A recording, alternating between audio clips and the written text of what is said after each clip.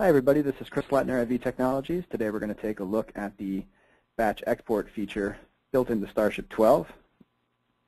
This would go hand in hand with the batch import feature if you wanted to get data out of Starship after you've processed your records.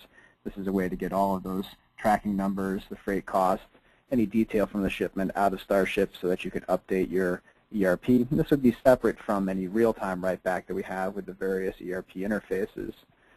This can also be a useful tool if you wanted to extract records from Starship to update any other external systems, such as your CRM database, a shopping cart, or maybe a customer portal.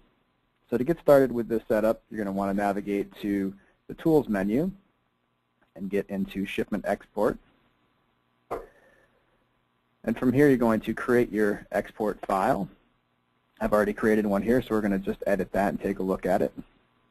You're going to give it a unique name, and you can automatically export this detail on post. So whenever you run your end-of-day routine, Starship will gather all of the data, the various fields that you set up in your export, and dump that out to a file automatically. And this can either be a comment-limited file or a tab-separated file. You're going to browse here to the path where you want to dump the results somewhere out on the network. This can either be done on a daily basis and append a running log file of all the detail that you want to get out of Starship, or it can be done on an overwriting basis where it'll create a new file each and every time that you post. You can pick whatever type of carriers and transactions you want to export, and then you're going to pick the different fields, and you have the different data here organized into groups.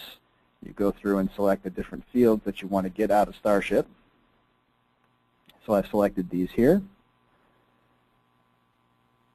And then you're going to pick the order of appearance where you want those fields to show up in your results. And you can easily move these around.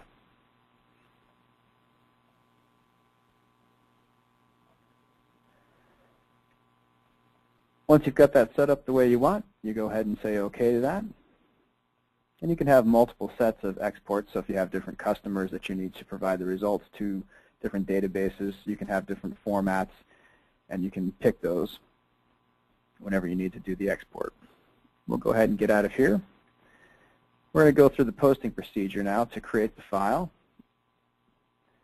So at your end of day, you're going to click on Close Shipments. That will bring up all of your records here, and you can post these individually by account, or you can post them all together. I'll go ahead and click on Post here.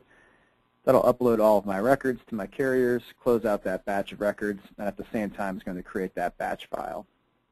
Once your batch file has been created, you can navigate to the directory where you saved that.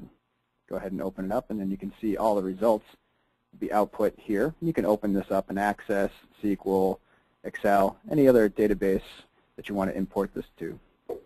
That's batch exporting for Starship 12.